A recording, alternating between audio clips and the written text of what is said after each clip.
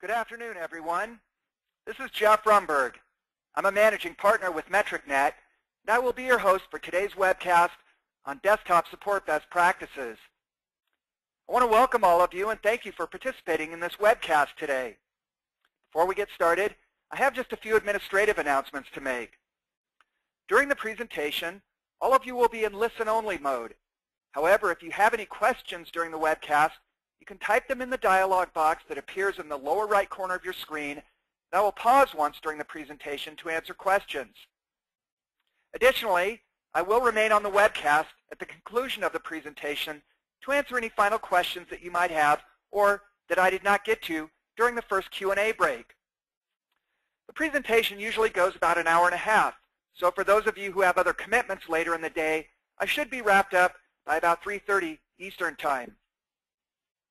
Finally, just a quick word about MetricNet before we get started. I see that quite a few of our existing clients have joined us on the webcast today. But for those of you who have not worked with MetricNet before, let me give you just a brief introduction. MetricNet's core business is benchmarking. We perform benchmarks for a variety of industries and functional areas and complete more than 300 benchmarks per year. My role in the company is to manage the desktop support, service desk, and call center benchmarks at MetricNet. The work we do for desktop support groups worldwide spans the gambit from benchmarking and best practice assessments to consolidation studies and outsourcing analyses. Typically, the support organizations that we work with are looking to optimize their performance. We help them achieve those objectives through benchmarking. One final note, and this is particularly important for those who wish to receive a copy of the presentation. When you exit the webcast, a brief survey will pop up on your screen. Please be aware that only those who complete the survey will receive a copy of the presentation. This survey provides us with valuable feedback on the webcast. It's only 2 questions long, and it takes less than 10 seconds to complete. So if you do us a favor and answer that survey at the end of the webcast, I'd be very grateful, and in return for that courtesy, I will send you a copy of today's presentation.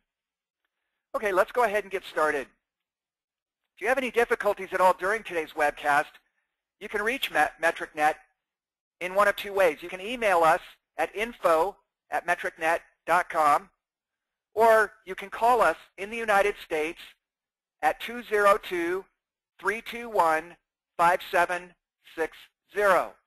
We have people standing by monitoring both that phone line as well as that email box.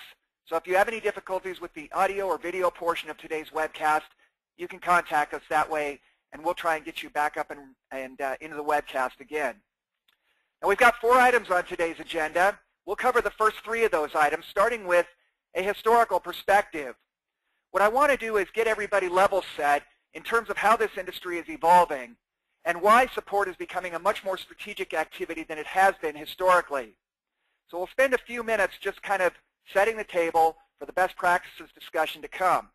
But very quickly, I'm going to get into the second section of our presentation, a model for desktop support best practices, which addresses support strategy, performance measurement, human resource management, and what we call marketing, which is really about managing stakeholder expectations. Finally, I'm going to close with a brief summary and some tips on how you can immediately put to use some of the insights that you gained from today's best practices presentation. So let's get started with our historical perspective. It's important to recognize that everything you see and hear today is empirical in nature. And what I mean by that is that it is based upon what we have seen in 23 years of benchmarking desktop support organizations.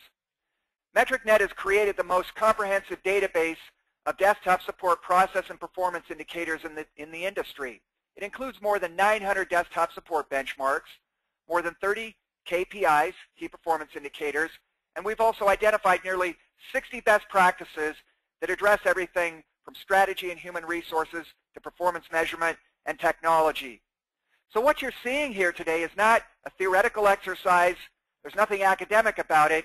It is pure empirical observation. It is based upon what we have seen in 23 years of doing this type of benchmarking, what works, what doesn't work, what do those top-performing desktop support organizations have in common with each other. Now, it's instructive to look at how some of the key performance indicators have evolved since we began benchmarking in 1988. If we look at a number of key performance indicators, an interesting story emerges when we look at the performance metric back in 1988 and look at the performance metric last year. For example, if you look at the number of desktop support tickets per seat within an organization, back in 1988 there was about a half a ticket per seat per month. Last year that number had grown to about 0.8 tickets per seat per month. And that's a reflection of the growing complexity of the typical end user's environment. Back in 1988, the end user probably had a desktop and nothing more. Last year, the average end user, the average knowledge worker, had more than 3 devices. Could be a printer, a laptop computer, a desktop computer, a smartphone, a tablet. There's a variety of devices now being supported, and those drive a higher support workload. The cost per ticket, that is the fully loaded cost of support divided by the ticket volume at desktop support. Back in 1988, that number was $29. Last year, the number had grown to $62. Here's one of the primary reasons why. The work time per incident was about 17.5 minutes in 1988. Last year, it was more than 32 minutes. And that, again, is a reflection of the more complex environment that is now being supported. And users have more devices. There are more applications. There's simply more things that need support and more things that can go wrong and require desktop support. Now here's where the data starts to get really interesting. The incidents resolved on first contact back in 1988, about 74% of them were resolved on first contact. Last year that number had dropped to 68%. Now that's interesting. And to interpret that, to understand why incident first contact resolution would actually decline, the next metric, the percent of tickets resolved by desktop support that are level 1 capable. I know that sounds like a lot, but essentially what it means is the percentage of tickets resolved by desktop support that could and should have been resolved by the service desk at level 1. That number's dropped fairly dramatically. It was 54% in 1988. Last year it was 22%. That's a good thing, because anytime you have desktop support resolving a ticket that could and should have been resolved at level 1, that represents a defect.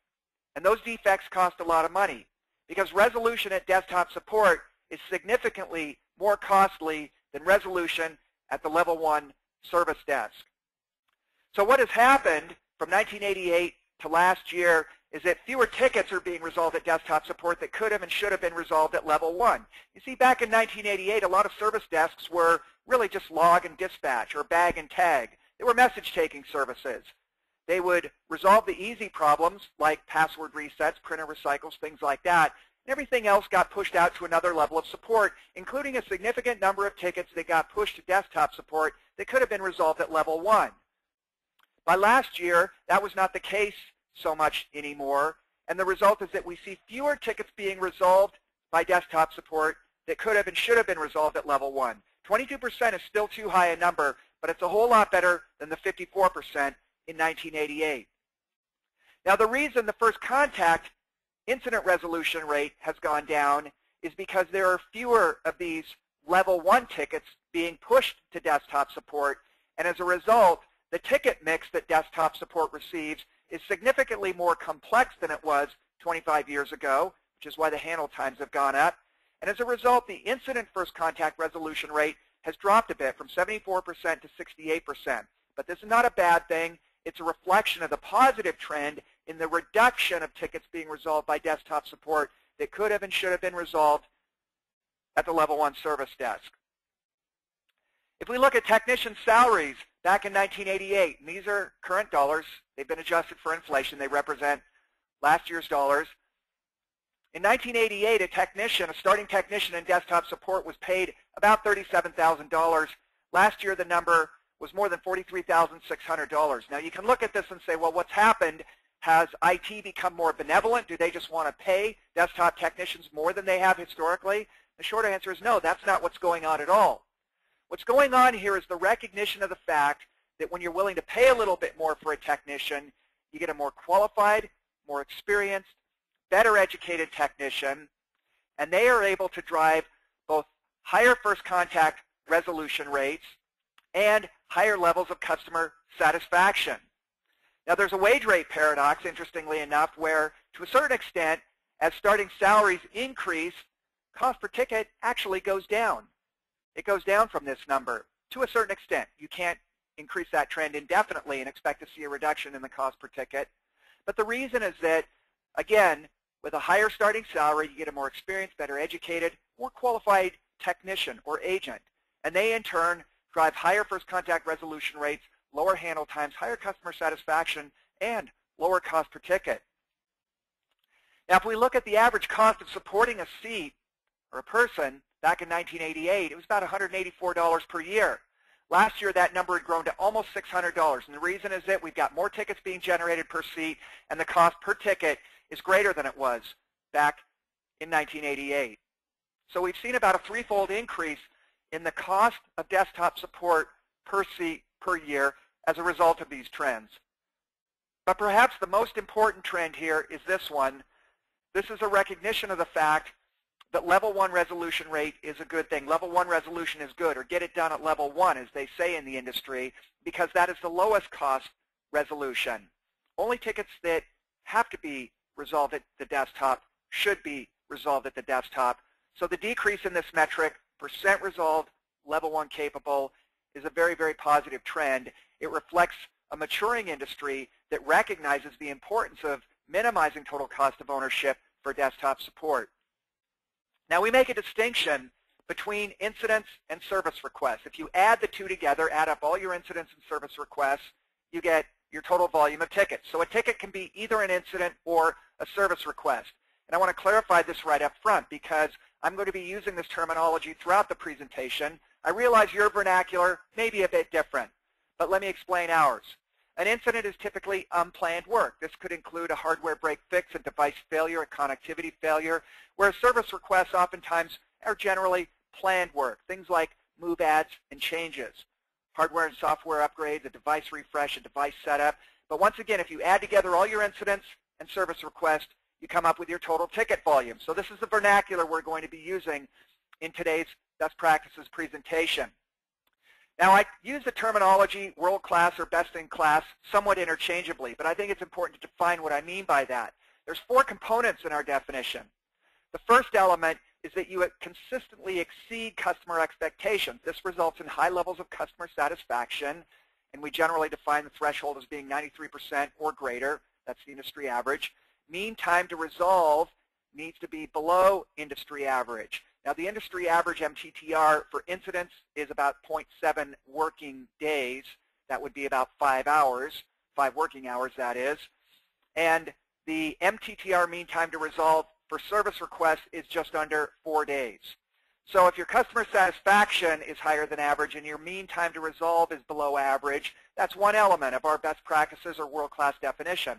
The second element is cost. Your cost per ticket, per incident, per service request needs to be below average, and we like to see that you have a small number for percent resolved level 1 capable. That means that you're helping to minimize total cost of ownership to the point where in some cases, when you get a ticket that you know can be resolved at level 1, you push it back to level 1.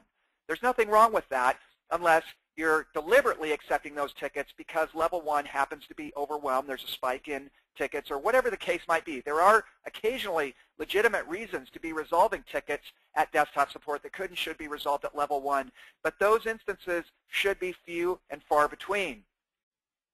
The third element of our definition is this. You're following industry best practices. Now, the good news is that best practices are pretty well defined and documented at this point, and in fact, what you're seeing today is an abbreviated version of a full 2-day workshop that MetricNet delivers on desktop support best practices. So we won't be able to elaborate on every single industry best practice, but what you are seeing today is a fairly condensed version of what the industry's top-performing desktop support organizations do day in and day out. Finally, and most subjectively, every transaction adds value. What this means is that the customer has a positive experience, and that in turn drives a positive view, not just for support, but for IT overall.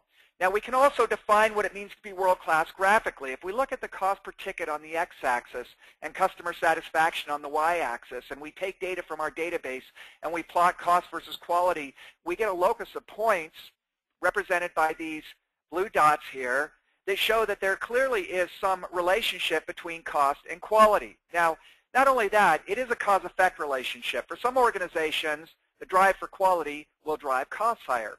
For other organizations, the need to drive costs out of the system will, in some cases, impact quality.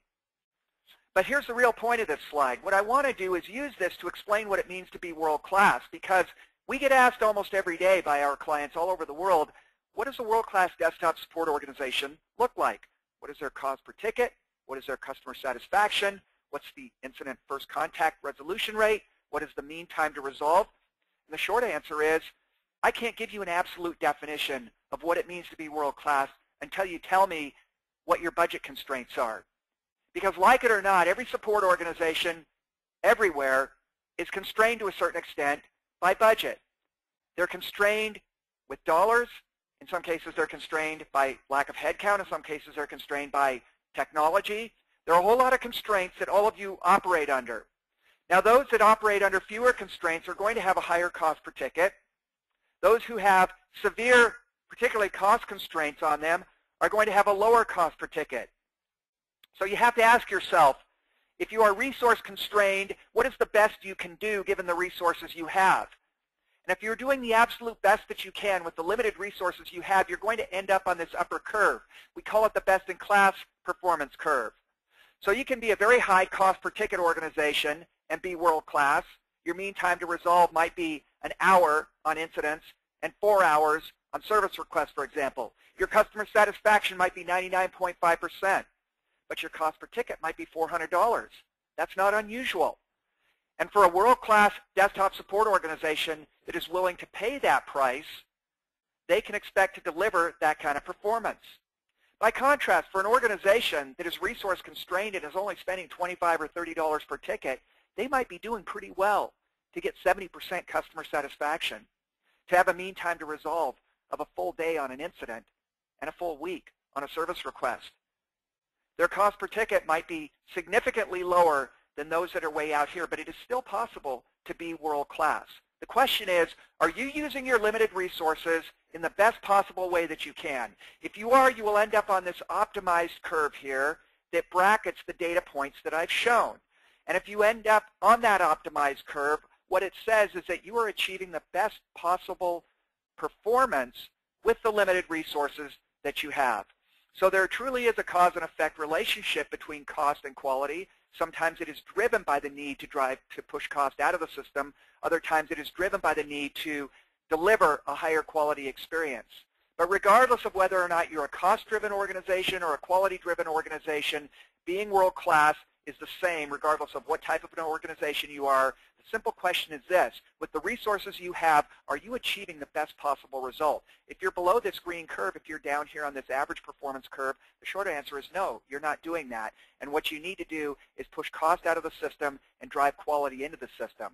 They say there's no free lunch, but if you're not yet optimized, there are opportunities to reduce cost and improve the quality of service simultaneously.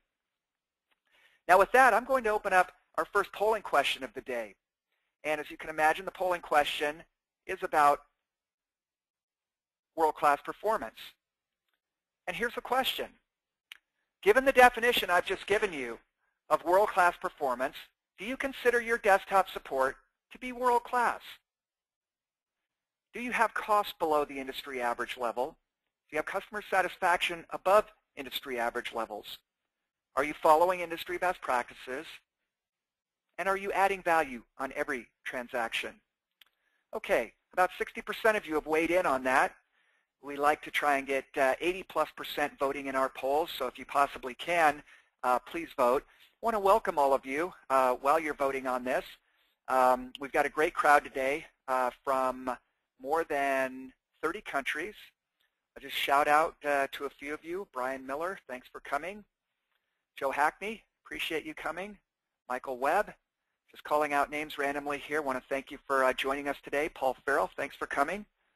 Rita Pearson, thanks for coming. Okay, we've got almost 90% participation in our poll right now. So I'm going to go ahead and close that and share the results with you. Okay, here are the results.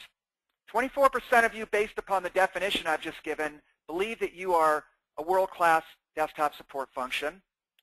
66% say, no, we're not there yet. And then another 10% of you answered not applicable. That's because you're probably not associated with a desktop support group. You may be a consulting organization or you may work in the service desk. Could be a variety of reasons why you voted not applicable. But this is a fairly common result. Generally, about 2/3 of the participants in our webcast indicate that they don't yet believe that they're there in terms of world-class performance, whereas about a fourth, 20 to 25%, generally say, yeah, we think we're there. So for those that voted yes, let me congratulate you. It's not an easy thing to achieve world-class performance. For those that are not quite there yet, let me offer some words of encouragement, which are these. The path to world-class performance is pretty straightforward now. And once again, what I'm presenting here over the next hour or so is a condensed version of a full two-day conference that MetricNet delivers on industry best practices in desktop support. Generally, if you follow what you see here today, and it's pretty straightforward stuff, you can get there. There aren't a lot of obstacles or hurdles in the way. It doesn't cost a lot of money. It shouldn't take a lot of time to go from where you are to what is considered to be a world-class level of performance. So for those that don't yet believe that you're there, let me offer those words of encouragement and ask you to accept the challenge to start pushing your organization towards world-class performance. Hopefully by the end of today's webcast, you'll have a clear idea of what that means, and you'll understand the path that you need to take in order to get your desktop support function to a world-class level of performance. Okay, I'm going to go ahead and close that poll down, and we're going to get right into our model now for industry best practices. This model addresses support strategy, performance measurement, human resource management, and marketing. And we're going to start with strategy. And I'm going to start by identifying 3 sources of leverage that the top performing world-class desktop support organizations exploit and use to their advantage. The first one is this. They understand total cost of ownership when it comes to support, and they take steps to minimize TCO. I've already alluded to some of the things that can be done. For example, pushing a ticket back to level 1 if you think it can be resolved at level 1. Secondly, improving end-user productivity. This is one of the primary sources of economic value created by a good support organization, is that they make end users more productive. You don't have to take my word for it. I'm going to show you some evidence and some data that backs that up. And the third thing is that a top-performing support organization, desktop support as well as a service desk, can drive a positive view not just of support, but of all of information technology. These are 3 critically important sources of leverage that most support organizations, not only do they not take advantage of them, but most support organizations don't even know about these. Let me start with total cost of ownership. Last year in North America, the average fully loaded cost to resolve a ticket at the service desk was about $22. At desktop support, it was $62. Now this is additive. This is $62 on top of the $22. So if a ticket comes in, let's say you're a SPOC, single point of contact support organization, a ticket comes in through the service desk and then gets dispatched to desktop support, what you've got is $62 on average in North America on top of the initial $22. So these are additive. Now if you push it out to another IT group, and I realize my terminology may be different than yours, we call it level 3, but let's say an application group, a networking group, a NOC, etc. The cost on average for one of those IT professionals to resolve a ticket is about $85. You push it to field support. You got to jump in a car or a truck and drive someplace to fix the problem. On average, $200 per ticket. And when you get the vendor involved, on average, it's almost $500 per ticket. So when they say get it done at level 1, that's not just a nice catchphrase. It has real economic value.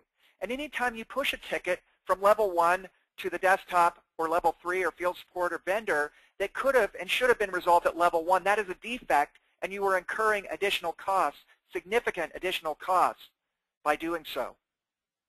Now how do you avoid that? Well, the primary remedy is this. You need to run a SPOC, a single point of contact support organization. Diagrammatically, this is what it looks like. You've got the service desk here, the user community out here. They could be remote, they could be local, and you've got other support levels. We call it N-level support, everything from desktop support to vendor support, everything in between. Now the service desk is not expected to resolve everything that comes in, but they do need to play traffic cop. Key SPOC principles are this. You've got to take an end-to-end view of user support. You got to give the users a single point of contact for every IT-related incident and question. The service desk is, in fact, a SPOC, the single point of contact source of support. The service desk is responsible for triaging tickets, that is assigning them either to themselves or to other support organizations, resolution if possible, effective and efficient handoffs to what we call N-level support, any other support level, resolution, coordination, and facilitation, and ticket closure. Now, for some organizations, it makes sense to have other levels of support close the ticket. You might have an apps group or a data center or a NOC close the ticket. You might have field services or desktop support close the ticket. But there needs to be a closed-loop system whereby the service desk checks to ensure that tickets are being closed within the service level agreements that you have with your customers and within the operating level agreements, assuming that you have those, between level 1 support and the other levels of support. Now, key to making SPOC work is this. You've probably heard of these, drive-bys, fly-bys, snags. This is when a desktop support technician is walking past and they get grabbed by somebody who says, hey, can you help me out here? I'm trying to change the resolution on my screen. Or I'm trying to archive these old Outlook items. Or I'm trying to turn rows into columns in Excel. Can you help me do that? The short answer by the desktop support technician should be, we're a SPOC. You got to call the level 1 service desk. And if they can't resolve it, they will dispatch it to me or some other desktop support technician. That is the proper way to manage a SPOC. And if you haven't run a SPOC organization historically, and your end users are used to grabbing the nearest desktop support technician, in other words, if drive-bys and flybys and snags are common, yes, it's going to be a bit of a shock to the system when you start following a SPOC model. And you will see a short-term depression in customer satisfaction.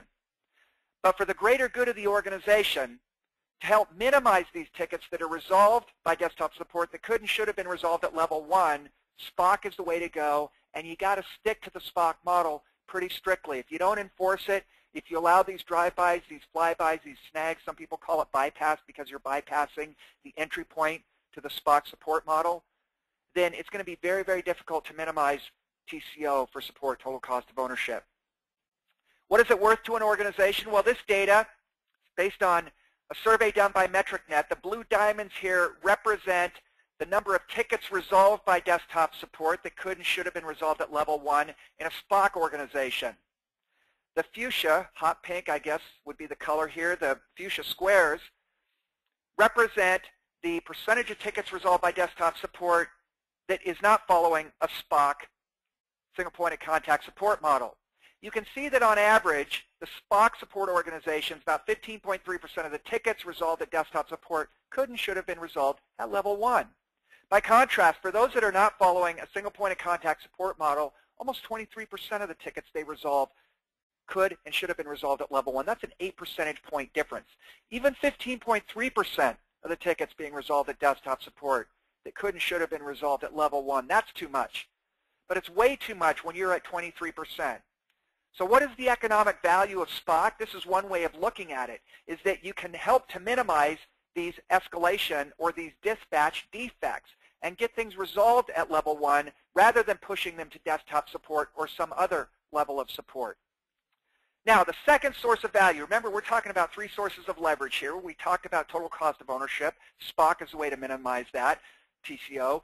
Secondly, we want to talk about end user productivity. Now, the chart on page 18 seems a little bit complicated, so let me explain it here for a couple of minutes. What we did is we looked at organizations worldwide, total of 60 of them. We looked at both their service desk and their desktop support functions. And we looked at 3 metrics. We looked at customer satisfaction, first contact res rate at level 1, mean time to resolve in hours, and we looked at the same metrics for desktop support. Then we organized these support organizations into quartiles based upon how they performed according to those metrics. Now here's the interesting conclusion. The average knowledge worker in North America last year lost about 33 hours of productive time due to various IT outages, software break fix, hardware break fix, connectivity failure, network outages, things like that. 33 hours. Now, the majority of North America's workforce is in fact made up of knowledge workers, and they almost always have more than one device. I mentioned them earlier. You might have a laptop, a desktop, a smartphone, tablet computer, There's a whole lot of stuff going on in the environment.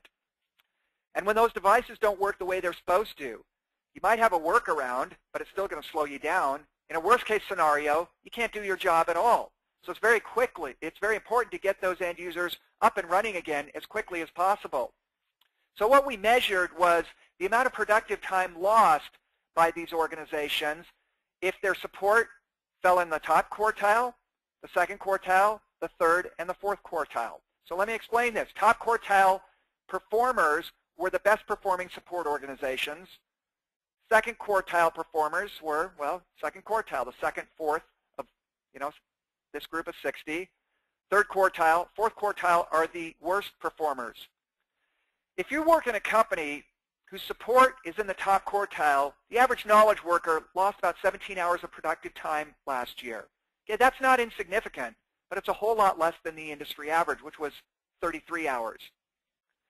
If you worked in an organization that had a second quartile performing support organization, you lost about 26 productive hours last year. If you were in a third quartile performing organization, you lost about 37 hours of productive time. And if you were in an organization that had a bottom quartile support organization, you lost about 47 hours of productive time. Now look at the difference between the top quartile and the bottom quartile. If I'm a knowledge worker in a bottom quartile support organization, I'm going to lose about 47 productive hours a year. That's more than a full week.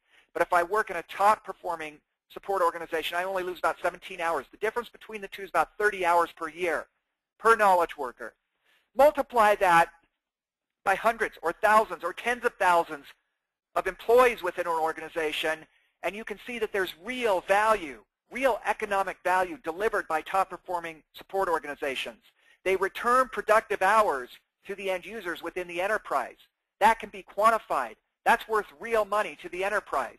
The difference between quartile 1, quartile 4, roughly 30 productive hours per year, that's almost a full week of productivity that you're returning to every end user within the organization. That is significant. This is a critical source of value, and it's important for every support organization, whether you're in the service desk or desktop support, to understand this. Because adding economic value, creating an economic contribution through minimizing total cost of ownership, and by being a top-performing support organization, adds real value to an organization. The third source of leverage that is oftentimes unrecognized and thereby goes unexploited is this. The vast majority of end users decide what they think about IT based upon their interactions with support. This involved more than 1,000 organizations worldwide. They were all large cap companies, more than $1 billion in annual sales.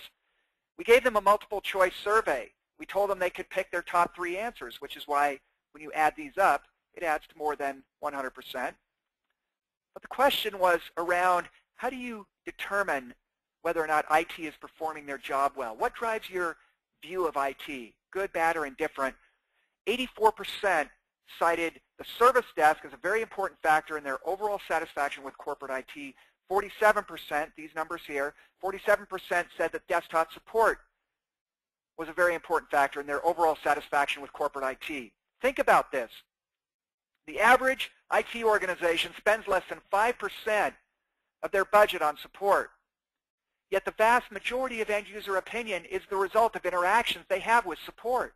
And that makes sense because your average end user doesn't hang out in the data center or the NOC. They don't hang out with the application developers. But they do interact periodically with the service desk. And they do interact periodically with desktop support. These support organizations are the window into IT for the end user. And if they have a good experience, they're going to think great things about IT. If they have a bad experience, just the opposite will be the case. So if I'm a senior manager within an organization, or a CTO or a CIO, and I see this, my marching orders are clear. I'm going to invest whatever it takes in dollars, technology, headcount, and in my personal time and attention to make sure that our service desk and our desktop support functions are in fact top quartile, and that every customer that comes away from a transaction with the service desk or desktop support is not just satisfied, but they're very satisfied. Because that will translate into a high level of customer satisfaction for all of IT. And that makes me look good as a CIO or a CTO. So the key to driving customer satisfaction for all of IT is to have a strong support function. Have world-class service at the desktop support. Have world-class support at level 1 at the service desk. That will drive a positive view of all of IT. That reflects positively on IT leadership and management. These are the 3 critical sources of leverage that a strategic support organization will exploit and use to their advantage. Let's move on now. We're going to talk about metrics. And I'm going to start by showing you a long list of metrics here on page 21, broken down into 7 key groups. We've got cost metrics, quality metrics, productivity, service level, technician metrics, workload metrics, and then what we call ticket handling metrics. This is a long list, but it doesn't even scratch the surface on all the metrics that I've seen out there. There are literally hundreds of key performance indicators that are used by desktop support organizations worldwide. Let me give you a slightly different way of thinking about these KPIs. We have what are called macro measures. Cost and quality are examples. Your cost per ticket, your customer satisfaction, those are examples of macro measures. They tell the story of your performance, and they are good for communicating the performance of desktop support, but you can't control them directly. If I am doing a benchmark and I find that a desktop support group has high cost and low customer satisfaction, I can't just go out there and tweak this number or tweak that number. But what I can do is impact the underlying drivers of the cost and quality metrics, macro measures. So the drivers are where you've got real leverage. These are your productivity metrics, your service level metrics, your technician and ticket handling metrics. These are what drive your macro measures. You can control these metrics directly, and it's through these metrics that you can influence the macro measures and improve your performance. Finally, we have a category of metrics called causal metrics or workload metrics. The workload metrics are driven by causal factors. The causal factors will define the volume and mix of work performed by desktop support. You don't have much control over this. It is what it is. You know, the environment hands you what the environment hands you, and you've got to deal with it. They are a function of the environment that you work in. Let me elaborate on this because there's an important point I want to make. The causal factors include things like the device count, how many devices, and what's the mix of devices. Laptops require more care and feeding than desktops do. The number of mobile devices, the average age of devices, how standardized is your environment, what's the user population density. If you're in a high-rise, your travel time to and from each ticket is pretty short. But if you're in a campus or a field environment, your travel time to and from a ticket might be an hour or more. That drives up the cost per ticket. The work location of the user, are they in an office? Are they working from home? Are they in the field? That will drive your workload and a number of other factors. Here's the reason I'm emphasizing this. First of all, I already made this point. The environment is what the environment is. You can't really influence it that much, at least in the short term. The volume of tickets you get can't really be controlled. It is based on or driven by all these external factors. The second point, and the one that's a little more subtle, is this. We get asked all the time, gee, we've got 1,000 end users. How many desktop support techs do we need? The answer is, I don't know. I have no idea. It doesn't matter how many users you've got. What matters is how much support they need, how many tickets they generate, the device count and mix, the mix of desktop and laptop, the number of mobile devices, the average age. That's what it depends on. And we have seen organizations that have as many as 20 desktop support technicians for every 1,000 users. And we've seen organizations that have as few as 1 desktop support technician for every 1,000 users. And they were both efficient. The fact is they don't have control over the mix of work that they get. And so this idea that there is a common ratio, well, we need 5 desktop techs for every 1,000 end users or 10 desktop techs for every, it's bogus. Stay away from those ratios. They will lead you astray. What matters is the volume of work generated by the end user population, and that in turn is driven by these causal factors. So the environment is what the environment is. If you've got 1,000 end users, you might need 20 desktop techs. You might need 1 desktop tech. It all depends upon all of these causal factors. Now, since we're talking about metrics, we've all heard this expression. If you're not measuring it, you're not managing it. And you've heard probably variations on this phrase. What gets measured gets treasured, and various variations on that. But there is a whole lot more to the story, and that is the following. Most organizations spend too much time gathering data and not enough time acting on that data. This is the historical approach that most support organizations take. The problem is the value increases as you go up the pyramid. Action is far more valuable than the measurement by itself. Measurement by itself doesn't do much for you. It's interesting. It's nice to know what your mean time to resolve is, what your cost per ticket is, what your customer satisfaction is. But unless it informs intelligent management actions and decisions, it's useless. So what we've seen emerge in the last 3 to 5 years is a very different approach to key performance indicators, what we call the holistic approach. It de-emphasizes measurement, and it emphasizes the actions that you take based on those measures. So in this paradigm, there's just a handful of measures that are tracked. They don't track this big, ugly list of metrics. There's a handful, and I'll share those with you momentarily. They spend a fair amount of time evaluating that data. And then they spend even more time developing action plans, a prescription based on that data. And then where the rubber really meets the road is action. Management decisions, management action based upon and informed by those measurements. This holistic approach that we have seen emerge in the industry in the last 3 to 5 years is far more effective than the historical approach that we have seen. And so what we're going to concentrate on in this section of our best practices model is how this holistic approach manifests itself in those organizations that do a great job of measuring and managing their performance.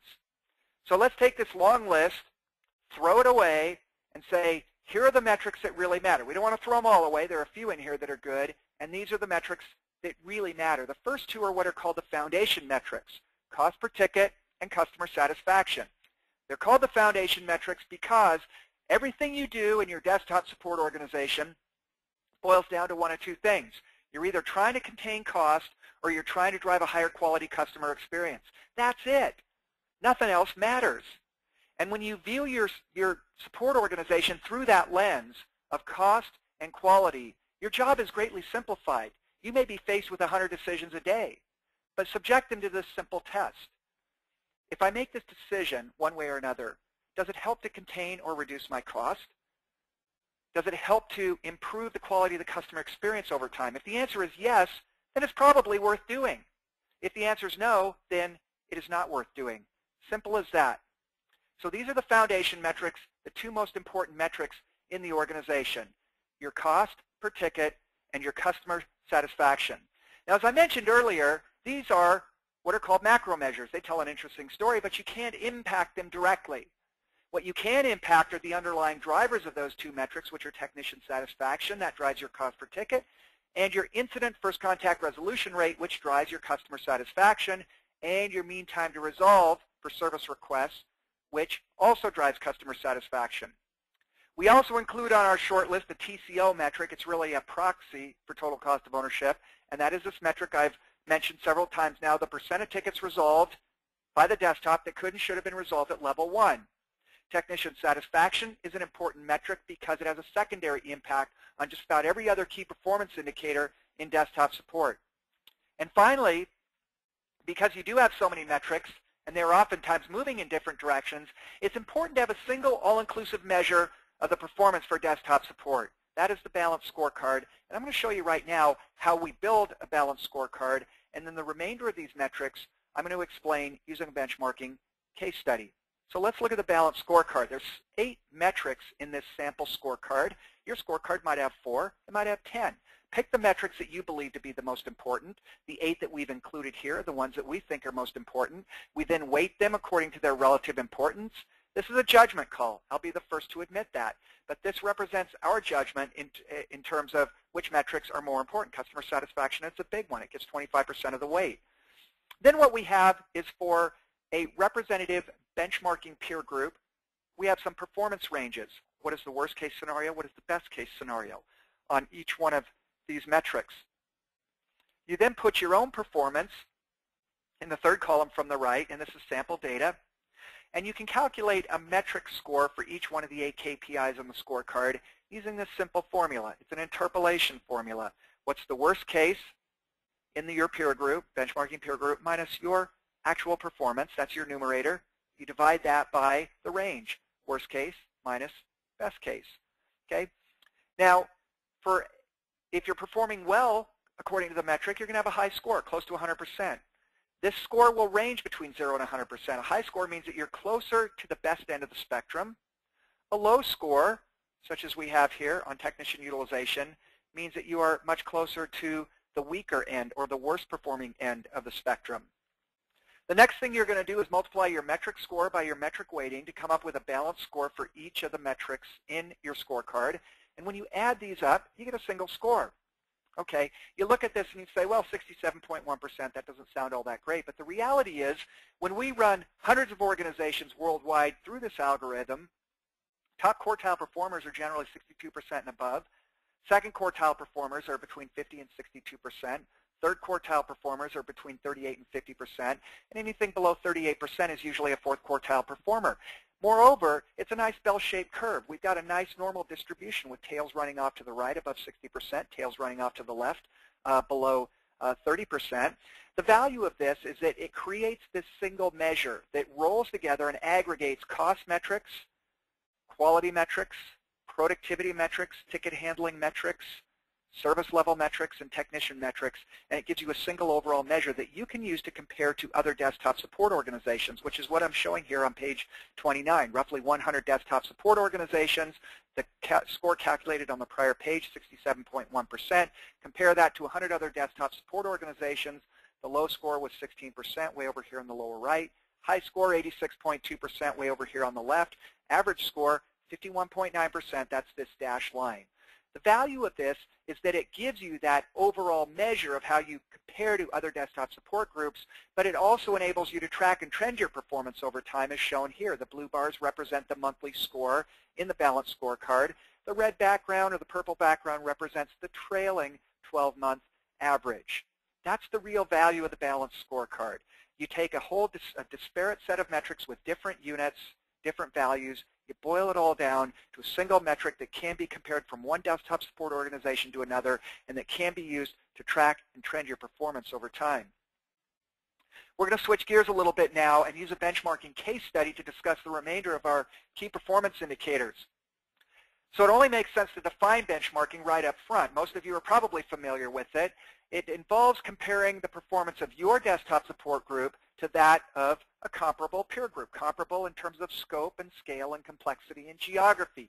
Those are the four things that you got to get right. This is the most important piece in benchmarking. If you're going to do it right, you have to have a peer group that is comparable to you, again, in the four dimensions of scope and scale and complexity and geography. You run the comparisons on things like mean time to resolve, customer satisfaction, cost per ticket, cost per incident, cost per service request. And when you find a negative performance gap, you simply ask yourself, how is it that these other companies or this other company is able to achieve a better level of performance? If you understand what they're doing, you can adopt and adapt and achieve the same level of performance within your own organization. You know, given enough time, any desktop support group can become world-class. The question is, how long is it going to take you? Is it going to take you years?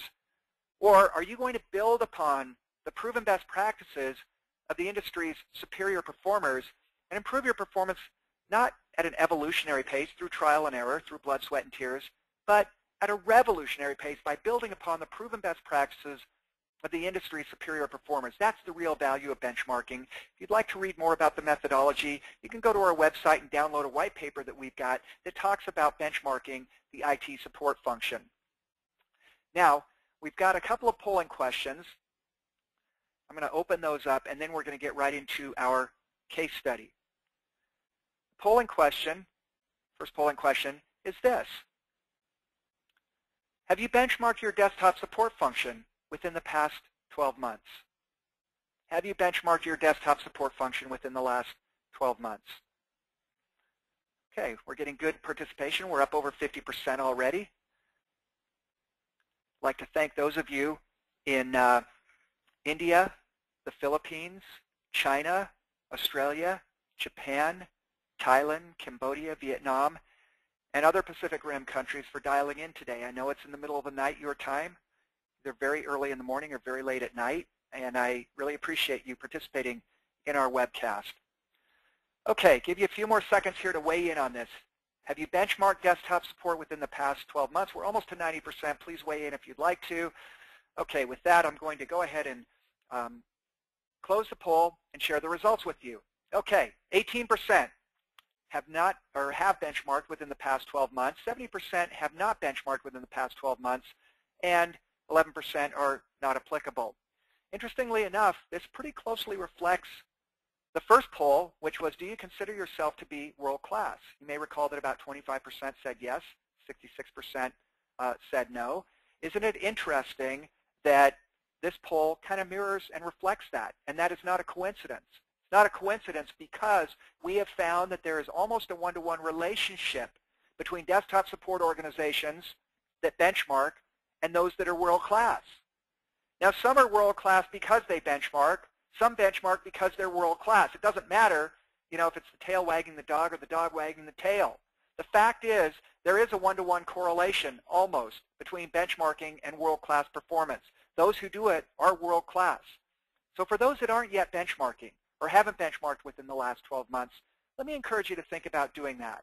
It doesn't take a lot of time, doesn't cost a lot of money, but the benefits of benchmarking are huge. I've just outlined them.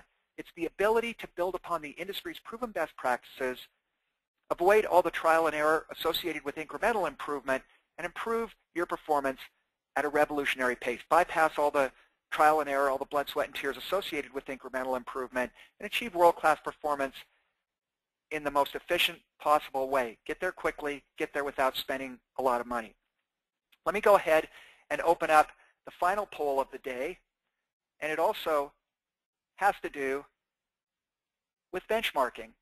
And the poll question is this: do you plan to benchmark your desktop support function in the future? There are 5 possible choices here. Within the next 90 days, meaning before the end of the year. If that's the case, you need to move fairly quickly.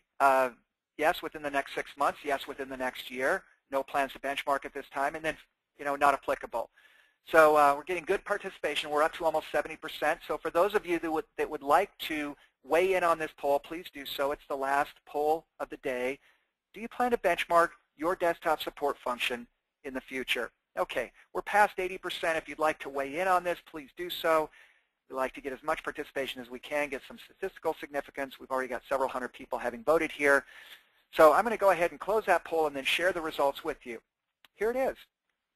Okay, 16% are planning to benchmark desktop support within the next 90 days. Another 16% within the next 6 months. 26%, roughly a fourth of you, planning to benchmark within the next year. And then 27% say no plans to benchmark at this time. Now, those 27% who are not planning to benchmark at this time, I'm guessing that there's a fair amount of overlap between the 27% who have no plans to benchmark at this time and the 18% on the poll that we just did that said that they have benchmarked within the past year. So I'm guessing that there's a fair amount of overlap between the group that's not planning to benchmark and those that have benchmarked within the past year. For those of you who indicated that you're planning to benchmark your desktop support within the next 90 days, 6 months, or year, I want to encourage you to follow through on those plans because, as I mentioned, benchmarking is, in my opinion, the single best tool to enable an organization to achieve world-class performance, get there efficiently, get there effectively, avoid all the trial and error associated with most incremental improvement. So for those of you that are planning to do it, and it's well over 50% in this poll, I encourage you to follow through on those plans. Okay, I'm going to close that poll down, and we're going to move on now with our case study. And what I'm showing here on page 35 is real benchmarking data from a group of nearly 100 desktop support organizations. And I want to give you a cautionary note right up front. And the note is this. Remember what I just said about 5 minutes ago, scope, scale, complexity, and geography. Those are the things you got to have right when you select a benchmarking peer group. Otherwise, the comparison is likely to be invalid. The same is true when it comes to this data. Although it's real benchmarking data, you need to be very careful about looking at your own data, comparing it to this, and drawing any conclusions. Whether those conclusions are good, bad, or somewhere in between, chances are they're invalid. Because this peer group needs to be pretty much like your peer group to create a valid comparison. Again, the 4 dimensions that have to be comparable are scope of service offered by desktop support. The scale, meaning the volume of tickets you handle, has to be pretty close because there is a scale effect in this business. Complexity, how complex is the support you're providing, and geography. You don't want to be comparing, for example, a North American service desk against a service desk in Japan or the Philippines or Mexico or someplace like that. The wage rates are very different, and because this is a labor-intensive function, wages really drive the cost per ticket, cost per incident, cost per service request. Okay, that's the disclaimer. When I look at this, the first thing I do is I go to the foundation metrics. The cost metrics don't look good. This desktop support organization had high costs relative to the benchmarking peer group. Second thing I do is I look at customer satisfaction, the most important indicator of quality, and it's relatively low compared to the peer group, 71% versus 81%. Okay, so we've got issues. High cost, low customer satisfaction, and what we're going to do is look at a set of cause-effect diagrams that show how the different key performance indicators interact with each other and impact each other so that we can diagnose why customer satisfaction is low and why cost is high. So let's start with our two foundation metrics, cost per ticket and customer satisfaction. Think of it this way. When you look at a two-dimensional chart with cost on the x-axis, quality on the y-axis, what we get is an array of data points that looks like this.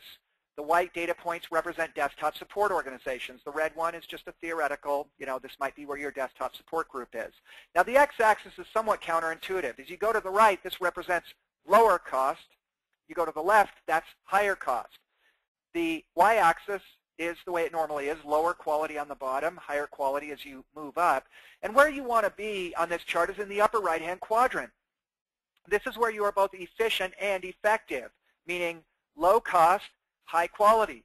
That's the holy grail of any support organization, whether you're doing desktop support, service desk, or anything else, delivering support to a user. You want to be low cost, high quality. Again, that's the holy grail. So if you're in this quadrant, what it says is that you have high quality, but your costs are also high. You need to move to the right over time and get your costs down. If you're in this quadrant, you've got low cost, but your quality's not very good, and over time you need to move up, improve your quality. Those that are in the lower left have the worst of everything. They're high cost, low quality, and they need to be taking steps to improve their quality and cut their costs over time so that they can migrate into this upper right-hand quadrant. Now, there is a tension between cost and quality. I alluded to it earlier when I talked about the relationship between cost and customer satisfaction. I've got the same chart shown here. Before benchmarking, typically an organization is not optimized. After benchmarking, it is optimized. And that's why benchmarking is such a powerful tool. It does enable an organization to optimize its performance. So when we think about these foundation metrics, what we want to try and do is reduce our cost and improve our customer satisfaction. But we know we can't impact those directly, so we look at the underlying drivers.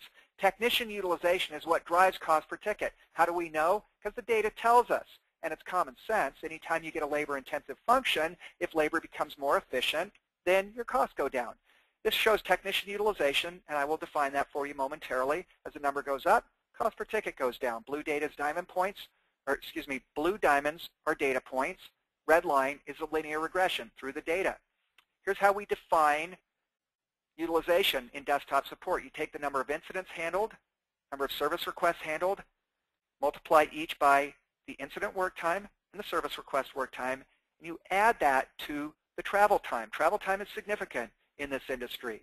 It might be short. It might be 5 minutes just to go down the hall and provide service. It could be significantly longer. You might have to drive across an Army base or a naval base, or drive to a different location. Let's say you're providing support for ATMs within a large geographic area. You might have to drive, a significant difference to go from one ATM to another and provide service in that way. We divide this by the average number of days worked in a month, which is about 21.5, number of work hours in a day, typically 7.5, and 60 minutes per hour. So here's an example, page 41, of how you would calculate technician utilization for a typical desktop support organization. I won't go through the math. It's actually quite simple. But I did want to define technician utilization because it does drive your cost per ticket. The more highly utilized your techs are, the lower your cost per ticket is going to be. Let's now look at the drivers of customer satisfaction. Tech satisfaction is a significant driver of customer satisfaction. First contact resolution rate for incidents is a significant driver of customer satisfaction, as are your service levels, primarily your mean time to resolve. Now here's a key difference between desktop support and the service desk. In the service desk, service levels don't matter very much. And I'm talking about things like average speed of answer and call abandonment rate. They really don't drive customer satisfaction, but they do drive cost. And as you become more aggressive with your service levels, your costs go up, but your customer satisfaction does not. I won't elaborate any further. If you're interested, watch our you can sign up for our webcast next week, which we're doing jointly with HDI. It's called Unleashing the Enormous Power of Service Desk KPIs, and I'll talk about that service level phenomenon at length. But for now, it's important to recognize that service levels do matter on customer satisfaction in a desktop support environment. Here's the data that proves it. Technician satisfaction positively correlated with customer satisfaction. Happy techs equals happy end users. First contact resolution rate positively correlated with customer satisfaction. This is for incidents, not service requests. Incident mean time to resolve in days. As that number goes up, customer satisfaction goes down. There's an inverse correlation there. Now let's look at how training hours impact things like technician job satisfaction, first contact resolution rate, and our service levels. New technician training, as that number goes up, technician satisfaction goes up. There's a positive correlation there. Annual technician training hours, that is after their initial training, also positively correlated with technician job satisfaction. Time on job, the more experienced your techs are, the higher your incident first contact resolution rate will be. That makes sense. Now let's put it all together and look at the build that we have. What we've got are our foundation metrics, somewhat upside down. They're at the very top of our diagram, but they are driven respectively by technician utilization and first contact resolution rate, and then we've got a tertiary set of metrics here that are driving those. The metrics in red are the ones that are on our short list of the most important KPIs. We don't show the balanced scorecard on this chart, but it's important to understand this cause and effect diagram, because when you understand which metrics drive which other metrics, what are the causal metrics, what are the resulting metrics, these are our foundation metrics, remember, they tell a story. These are the macro measures, but they are driven by causal metrics. And you've got a whole set of, they're driven by the underlying drivers, and then you've got a set of causal metrics that drive your work volume. But understanding this cause and effect relationship on the most important KPIs for desktop support gives you a tremendous amount of power, because it allows you to pull the levers you need to pull to achieve desired outcomes. You want to improve customer satisfaction, focus on improving your first contact res rate for incidents, reducing your mean times to resolve, and improving customer satisfaction. You want to cut your cost per ticket, look at improving your technician utilization, and also look at whether or not your service levels are too aggressive, because reducing your service levels can improve your technician utilization, which will reduce your cost per ticket. But the countervailing argument is that if you reduce service levels too much, you may impact customer satisfaction. So we're back to our desktop support benchmarking data, and we're now in a position to diagnose why our costs are high and why our customer satisfaction is good. Let's look at our productivity metrics, because productivity is what drives cost. We look at utilization. It's at 46% versus the peer group at 54%. Our techs are handling 65 tickets a month versus 81 for the peer group. The ratio of technicians to total headcount is relatively low. It's 73%. For the peer group, it's 84%. So the simple diagnosis here is that you just got too much headcount. That's why your utilization is low. That's why your techs are handling a relatively small number of tickets. Now, the good news, if you want to call it that, is that the turnover for this desktop support group is fairly high. It's 53% a year. The peer group's only at 24%. The upside of turnover, if there is an upside, is that if you need to downsize, if you need to attrit, if you're heavy on headcount, you can attrit fairly quickly and get down to a reasonable headcount, which will improve your utilization and improve all of these productivity metrics and drive your costs down. The short story here is that they did attrit over a relatively short period of time. It only took them about a month to right-size their headcount, improve their utilization, and reduce their cost per ticket, incident, service requests, bring those into line with the peer group averages, actually below the peer group averages. So the short story was the same as the long story. The diagnosis was straightforward, relatively simple remedy, and they got it done in under 90 days. What about our quality metric, customer satisfaction? Why is that number low? Well, remember what drives customer satisfaction. First contact res rate on incidents, technician job satisfaction, and our service levels. Let's look at those. Let's look at first contact resolution rate for incidents, 49%, the peer group's at 55%. Okay, there's one problem. That's one driver of low customer satisfaction. Let's also look at average incident response time in hours, 9.1 hours to respond to an incident versus 6.3 for the peer group. percent of incidents resolved in 24 hours is 33% versus 51% for the peer group. Mean time to resolve an incident, 2.6 days versus 1.9 for the peer group. So the service levels don't look good. That's why the customers are not terribly happy. Weak service levels, weak first contact resolution rate, that results in low customer satisfaction. This diagram explains to us. We never did look at tech satisfaction. Let's check that out and see if that number is also low. Here it is, 71% technician job satisfaction versus 84% for the peer group. So we got a bunch of issues going on here. Tech satisfaction is weak, FCR is not good, the service levels are not good. All of it results in low customer satisfaction.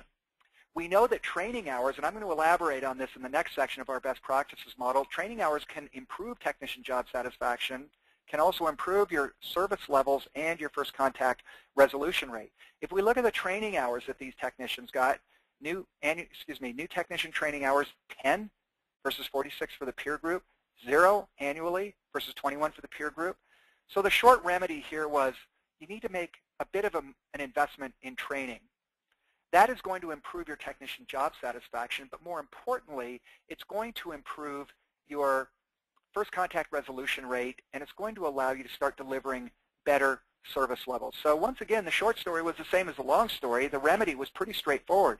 If you understand how the KPIs interconnect, if you understand what the underlying drivers of the foundation metrics are, and if you understand what these tertiary metrics are, sorry, went the wrong way, then you're in a very powerful position to make choices about how you can improve the performance of your organization.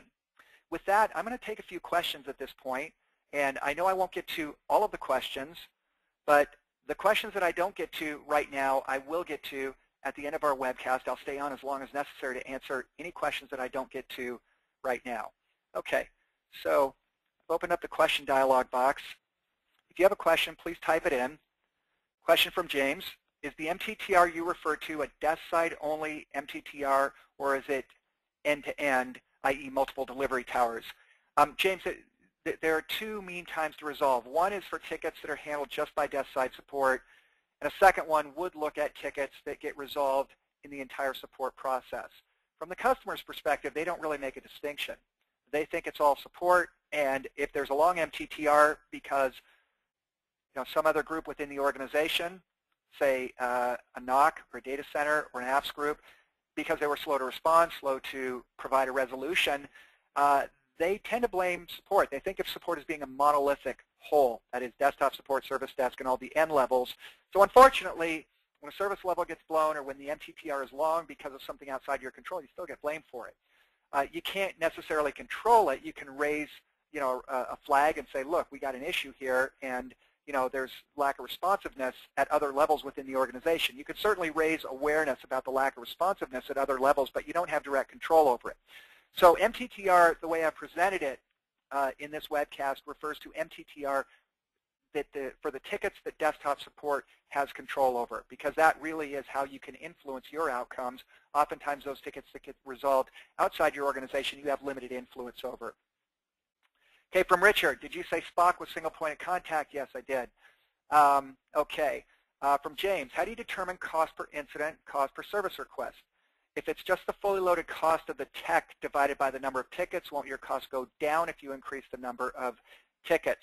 It's not just the cost of a tech divided by the number of tickets. It also includes the indirect cost, indirect labor cost, which is your supervisors, your team leads, your workforce schedulers, your trainers, your QA, QC people. It includes your facilities, that is the space that you occupy. It includes your travel, your training, your telecommunications cost, your technology cost. It includes everything.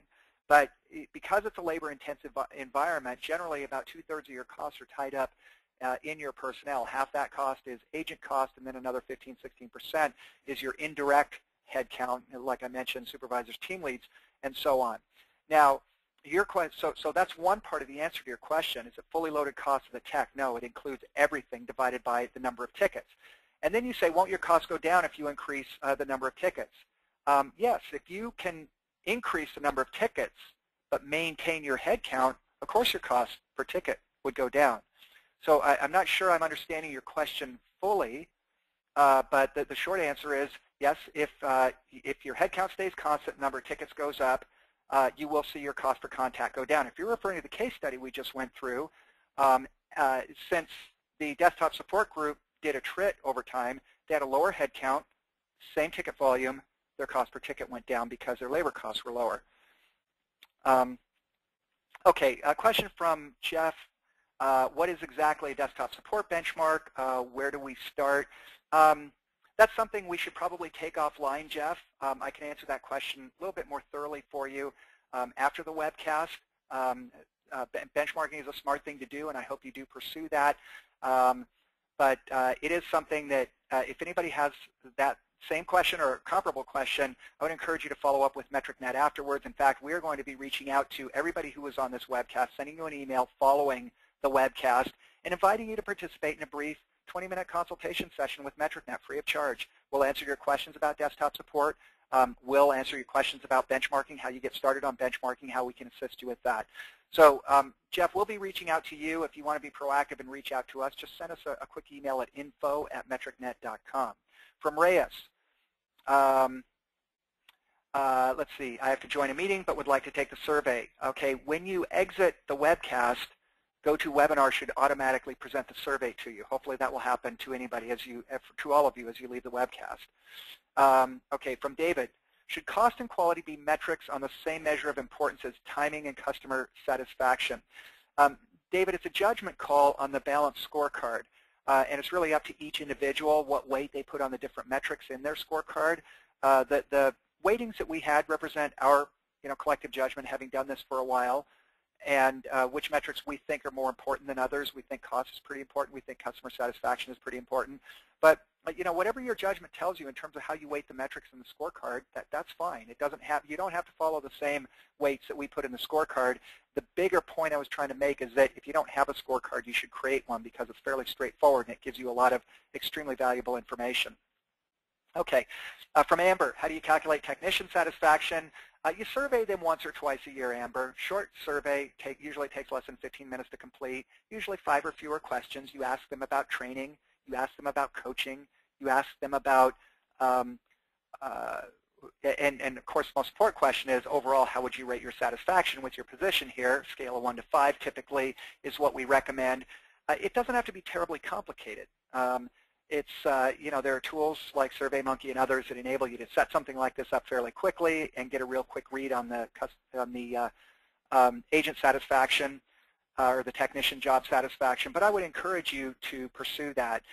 Again, keep the survey short. Put it on a scale of 1 to 5. There are many online tools that enable you to do something like this very quickly at very low cost, but it is definitely worth doing. We recommend surveying technicians, their job satisfaction, at least once a year, if not twice a year. Okay, from Todd, as technician utilization becomes too high, customer satisfaction goes down. Something about not enough quality cycles per incident. Yes, Todd, you're right. In extreme cases, if the technician utilization gets too high, what you have is a situation where the technicians are spread too thin. And then what you get is a backlog of tickets, and your mean times to resolve start to suffer, and customers become dissatisfied. Oftentimes the technicians will speed up their work and get a little bit sloppy. So it's true that to a certain extent, higher technician utilization is better, but generally at around 60%, using the definition that we provided earlier. If you get much above 60%, you start to see a drop-off in customer satisfaction. If you see much above 60% technician utilization, you start to see a drop-off in customer satisfaction. Okay. From Doug, we use a SPOC model but also offer customer self-service for ticket creation. Is this an effective alternative in addressing the drive-by mentality?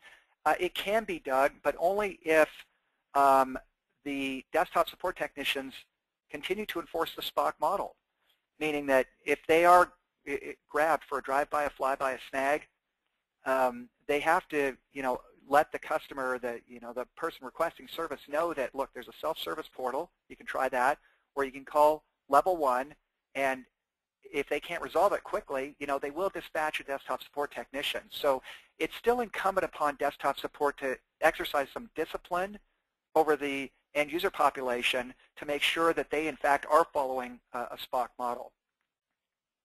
Okay. I've answered all the questions that were in the queue. If you have other questions, please type them in the dialog box in the lower right, and at the conclusion of the webcast, I'm going to answer all of the remaining questions.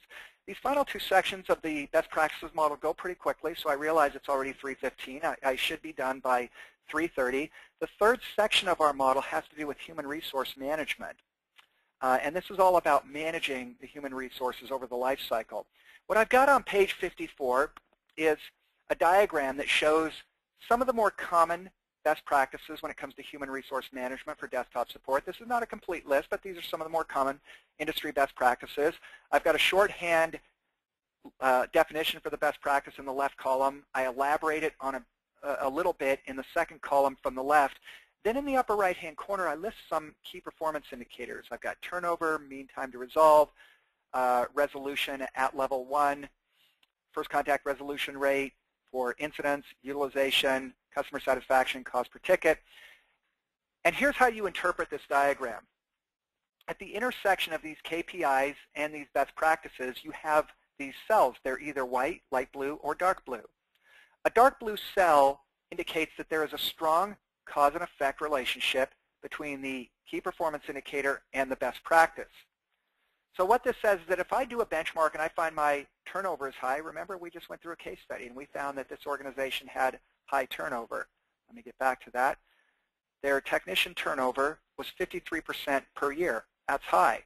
One possibility might be that they're recruiting the wrong people.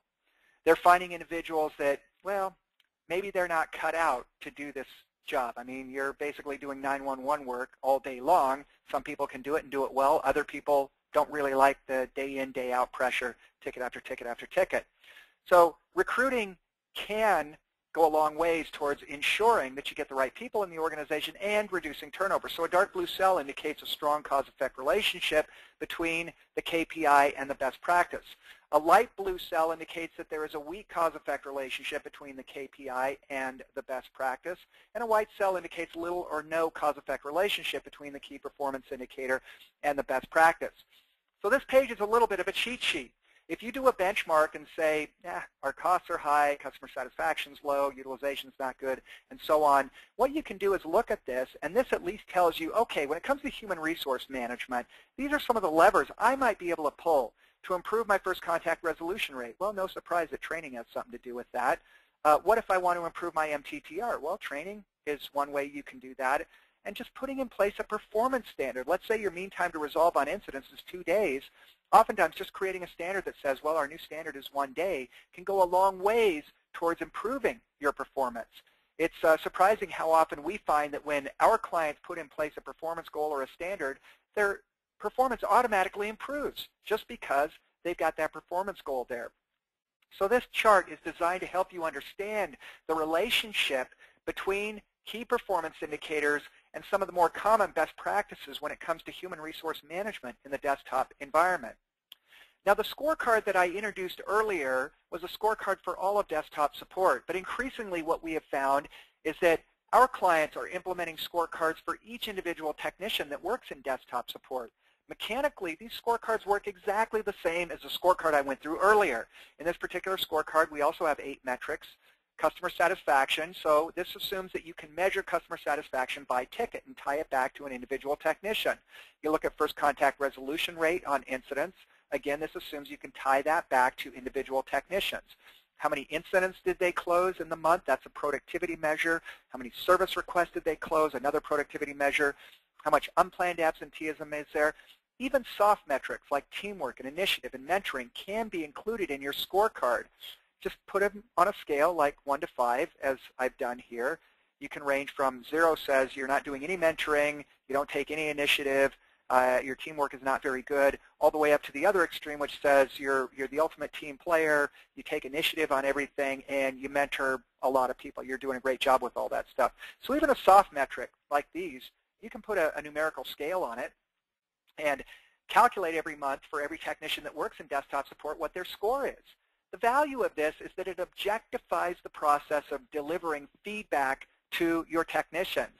Too often what I find is that whether the feedback is given weekly, monthly, semi-annually, annually, it doesn't matter. The feedback is too often subjective. Hey, you did a pretty good job, but we think you could have probably taken a little bit more initiative. Your FCR wasn't as good as it could have been, and okay, so I'm going to give you a 1% raise this year, and whatever it might be. So often, that's the kind of feedback session that we find in support, desktop support as well as level 1 service desk support. The value of a scorecard is that you are driving objective feedback using the quantifiable performance of the technicians that work in this environment. Now, I'll be the first to admit that not every technician is going to be comfortable with this, and not every desktop support organization is going to be comfortable with this. But there's a remarkable correlation between organizations that have adopted this and organizations that are high performance. There's also a remarkable correlation between technicians that perform well and technicians that like having this sort of objective feedback. Now, many of our clients go even further, and this gets even more controversial, I'll admit that. They'll go even further, and they will rank each technician on a monthly basis and say, okay, technician number 18, you don't publish the names, you don't want to deliberately embarrass anybody. Technician number 18 scored 32.6 on the balanced scorecard. Technician number 11 scored 95.8 on the balanced scorecard. If I'm technician number 27, I see that I ranked 17th for the month, but I've improved quite a bit because my 6-month trailing average is 27.6%. This month I was 43.7%, so I'm slowly moving my way up the ranks. Again, I realize this is controversial. Not every organization is comfortable with this, but the value is incredible. And those organizations that have adopted this, they drive higher quality feedback, better feedback. It's clearer to the technicians what they need to do to improve their performance. And it leaves no doubt in anybody's mind about how every individual technician is performing within the organization. I mentioned earlier that I was going to comment on the key drivers of technician job satisfaction. And that's what I've done here. The 3 big drivers are this: frequent, high-quality coaching, having a formal and documented career path, and adequate training. These are the 3 big drivers of technician job satisfaction. Now, many of you who work in this environment know that it's a challenge to maintain morale in a support environment. It's even more difficult in level 1 than it is in desktop support. But job satisfaction and morale are proxies for each other. The higher the technician job satisfaction goes, the better the morale in the organization is. The better the morale, the higher performing the organization will be. You get better customer satisfaction, you get lower absenteeism and turnover, which leads to lower cost per contact. So the technician job satisfaction doesn't just happen. People are under the impression that, the morale's not very good, what can I do? Or morale's really good, that's great, I'm not sure why, but morale is great. You do have control over this. And the levers that you can pull to drive job satisfaction are the 3 that I've shown here: frequent quality coaching, having a formal documented career path, and providing adequate training opportunities, not just initial training, but ongoing annual training. These are the big drivers of technician job satisfaction. Let's turn our attention now to the final component of our best practices model. We call it marketing, but it's really about actively managing stakeholder perceptions and expectations. I'm going to introduce a chart here. And what this chart shows on the x-axis is the value that an organization creates. And we know there are at least a few different ways we can measure value. I quantified those in our first section on support strategy. So we look at value on the x-axis, high value on the right, low value on the left. And then we look at the perception of value on the y-axis. In other words, what do the stakeholders think? Do they think you're, not doing a very good job, or do they think you're doing a great job? Well, the only line on this chart that really makes any sense is the diagonal, because the diagonal represents where actual value and perceived value are the same thing. If you're not doing a very good job and the perception is that you're not doing a very good job, well, at least the perception is fair. You're not doing a good job. If you're doing a great job and the perception is that you're doing a great job, good. The perception is fair. But too often what happens is that desktop support organizations operate down here in the red zone. I've painted this red for a reason. Red is bad, red is danger, green is good. This is a very common position for an organization, meaning that they tend to deliver good value, but they're not recognized for it. In other words, the perception is less than the actual value. The perceived value is less than the actual value. Anything under this diagonal line is where the perception is less than the reality. Anything above the diagonal line is where the perceived value is greater than the actual value, which, by the way, never happens. I've never seen it in my career anyway. What does frequently happen is this. Desktop support operates in a position where they may be delivering good value, but they're not given credit for it. They're not recognized for it. So we have to ask ourselves, how are we going to close the gap between perception and reality? We call it the perception gap. Because if you're operating here, you're living on borrowed time. Decisions are not based on reality. They're based on perception. And if the perception is that you're not doing a very good job, decisions will be made accordingly. That might be a decision not to fund you properly. It might be a decision to deny you a particular project or piece of technology or headcount. But oftentimes decisions that are based on a perception which is inaccurate are bad decisions. So these decisions that get made that impact desktop support, if they're not based upon reality, they could end up being bad decisions. And that's why it's so important to close the perception gap and make sure that the perceived value and the actual value are one and the same. We want perception and reality to be the same so that good decisions are made about desktop support. So MetricNet delivers a full-day workshop on image management. I'm going to give you the 5-minute version right here. There's 5 W's that make up this model. Who are the key stakeholder groups? You've got to identify those. What are the messages that you want to communicate to those stakeholder groups? And by the way, this model, this 5-part model, applies as well to the service desk. For those of you that were on our Service Desk Best Practices webinar last month, you're familiar with this. You've seen it already. It is as important for desktop support to manage their image as it is for the level 1 service desk to manage its image. Moreover, it is as important to manage your image as it is to deliver high-quality service. It's amazing how many support groups ignore this altogether. I would say more than 80% of IT support groups, whether at level 1 or desktop support, completely ignore this piece of managing their image. The result is that they may be delivering great value, but there's a huge perception gap on what they're actually doing. So you may have seen this if you were on our webinar last month.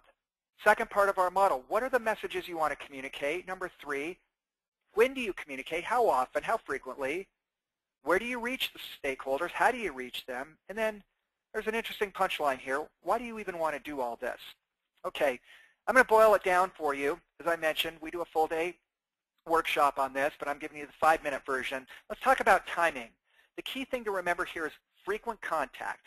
At new employee orientation, they should be made aware of their support resources, level 1 and desktop support resources. When they log in to the company's network, they should be reminded, or there should be an icon there that lets them know that support is nearby. Click this to chat, click this to talk, that sort of thing. When there are IT training sessions, these don't have to be support training, I'm just talking about IT training in general, the end user should be made aware of their support options. During an incident or service request or a ticket, you can communicate, let them know what's going on, because absent any information to the contrary, oftentimes your customers will have unrealistic expectations about how quickly their ticket will be resolved. And even if you break every record in the book in resolving their ticket, and they thought you were going to do it sooner, you're not going to get credit for that. So you got to communicate to them. Let them know what the expected wait time, when the expected resolution is going to happen. And it's scheduled sessions. Increasingly, our clients, support organizations worldwide, do webcasts just like this one, short webcasts over lunch. Anybody who wants to listen in on what the service desk or desktop support are doing, learn about the services, major initiatives, their performance levels, some frequently asked questions and success stories, they'll schedule a monthly webinars. In some cases, they do it weekly. What are the messages? Well, I just outlined those. The more you communicate with your stakeholders, the better. And how do you communicate with them? Well, use every channel at your disposal.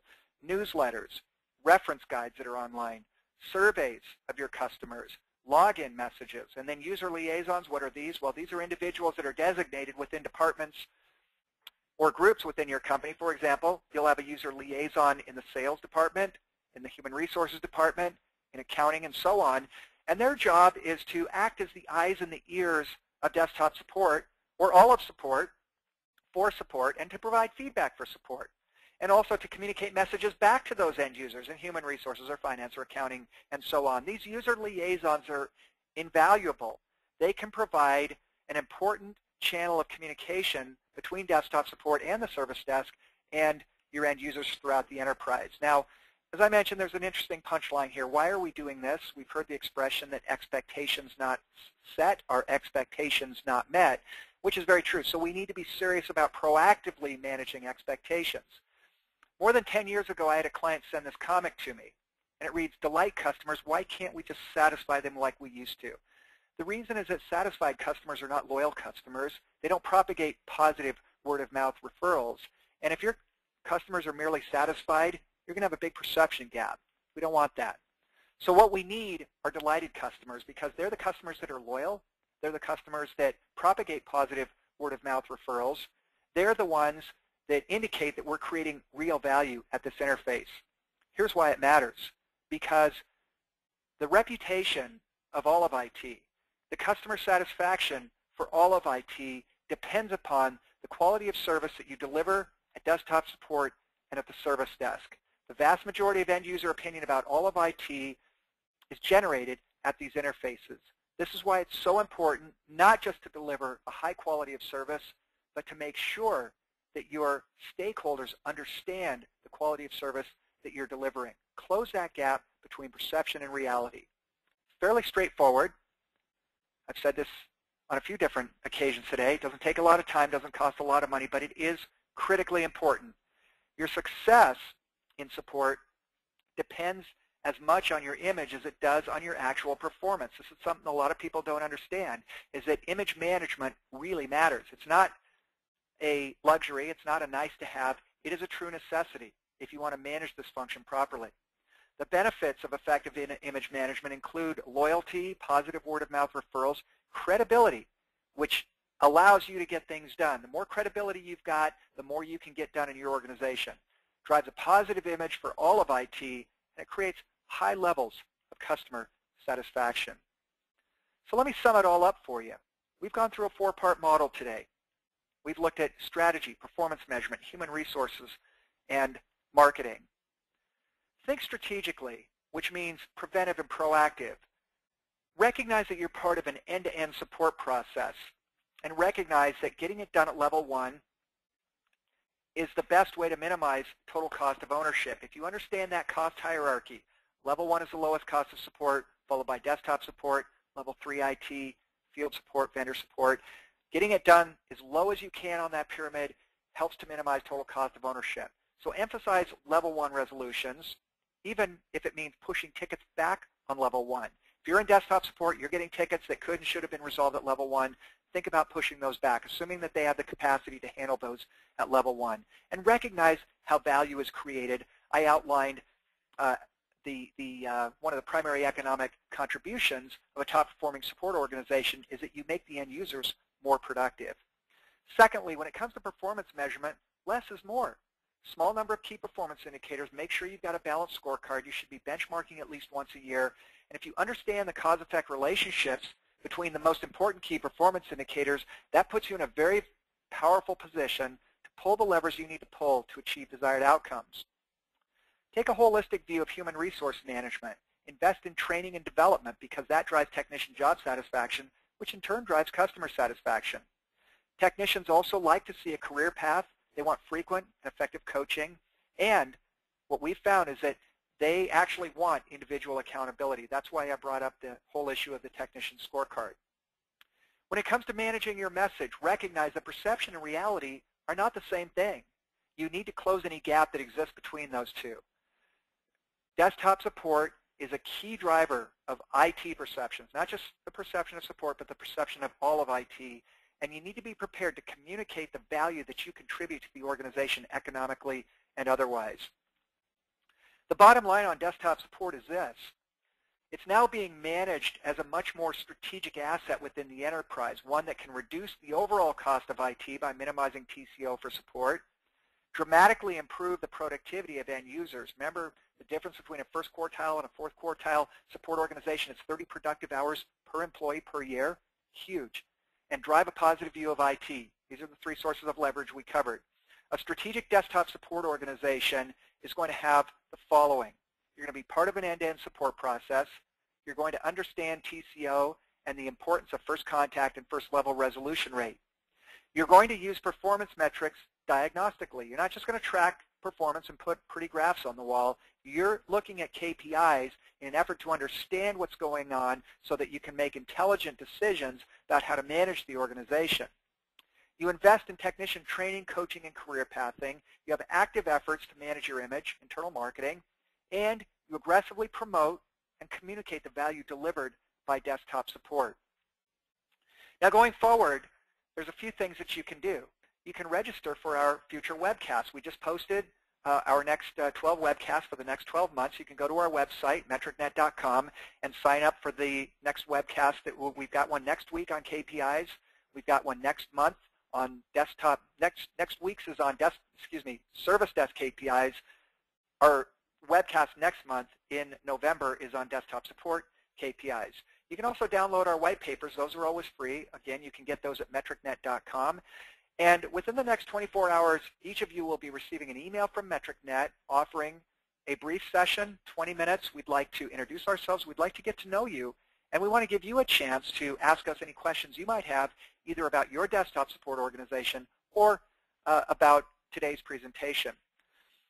Finally, for those who are serious about becoming world-class and want to get there quickly, our desktop support benchmark is probably the quickest and easiest way to get there. This benchmark is built on MetricNet's worldwide database of desktop support process and performance indicators, and it's the most comprehensive benchmark in the industry. It includes benchmarks of more than 30 key performance indicators. It includes a balanced scorecard, and it includes a roadmap to achieve world-class performance that is very specific and unique to your desktop support organization. Now, a desktop support benchmark is just one of the ways that we can assist you. As I mentioned at the beginning of this webcast, we also do benchmarking for service desks, call centers, and field service organizations. Now, for those of you that would like to reach MetricNet, our number in the United States is shown here, 703-992-7559, and I'll get to questions momentarily. You can email us at info@metricnet.com, or you can always reach us through our website at metricnet.com. Now, for those who have time to stay on for a few more minutes, I will be answering any questions that you typed in during the webcast. And for those who must exit the webcast at this time, I just want to say thank you for attending the session. I do hope you found it to be informative and insightful. Please remember to complete the brief survey that pops up when you exit the webcast. This is a requirement if you wish to receive a copy of today's presentation. So thank you once again, and let me get to the questions in the queue here. If you have a question, please type it in. Question from Rich, can we get a copy of the slide deck? The short answer is yes. All you have to do is answer the questionnaire that pops up when you exit the webcast. Okay. From Todd, less a question than a request for verification as tech utilization becomes too high. Oh, I think I already answered that question, sorry. Okay, from Sean. What is the average resolved incidence for a traveling field support engineer and an on-site field support? I addressed that indirectly very early on in the webcast when I told you that the number of technicians per user or even per ticket varies dramatically from organization to organization, driven by a lot of factors, including the user population density, including the age of the devices, the refresh rate of the devices, the mix of devices, the number of devices the average user has. So when you ask about the average resolved incidents for a traveling field support engineer, it's hard to answer the question. The number is as low as 25 per month and as high as 100 per month. In terms of an on-site field support, really on-site we would call that desktop, not field support, but on-site, we've seen as few as 40 or 50 tickets per month and as many as 200 tickets per month. So any average that I give you, Sean, is going to be misleading. You have to calculate the utilization using the formula that I told you about, get that number up between 50 and 60%. That's when you know that your field techs and your desktop support techs are being well utilized. What you don't want to do is say, well, the industry average is 25 tickets per tech per month or 100 tickets per tech per month, so we think our techs ought to do that. No, your environment is unique, and the number of techs you need for your tickets and your environment is going to be different than anyone else in the industry. Okay, from Doug. We use a Spock model, but also offer customer self-service. I actually answered that question earlier. I apologize. Okay, let's see, from Pat. Like the presentation? Okay, thank you, Pat. I'm glad to hear that. If there are any other questions, please type them in now. We've got a question here from Anthony. What factors do you look at to calculate the cost per ticket and technician utilization? I answered that question about a half hour ago. We look at the technician salaries and benefits. We look at contractor salaries and benefits. We look at salaries and benefits of indirect personnel, including supervisors, team leads, workforce schedulers, QA/QC people, and trainers. We also look at the facilities cost, meaning the cost for your space. Even if you own the building, you still have a facilities cost associated with that. We look at telecom cost. We look at travel, training, office supplies. It's a fully loaded cost, and then we divide that by the ticket volume. Moreover, we organize those by incident and service requests. So it's usually not good enough to just know your cost per ticket. It's important to understand cost per incident, cost per service request. Generally, cost per service request is higher than cost per incident because service requests typically take longer to resolve than incidents do. It's not always the case, but generally a cost per service request will be higher than your cost per incident. But it is important to break those down. Okay, if there are any other questions, please type them in. Otherwise, I'll be concluding here in the next few seconds. Once again, I want to thank everybody who joined us today. We had a great group from a lot of different countries worldwide. If you have any questions, please type them in. Otherwise, don't forget to complete the survey that pops up when you exit the webcast. Once again, if you want to get a copy of today's presentation, you need to complete the survey. So that concludes our presentation. I want to thank everybody once again for attending. Thank you. Goodbye now.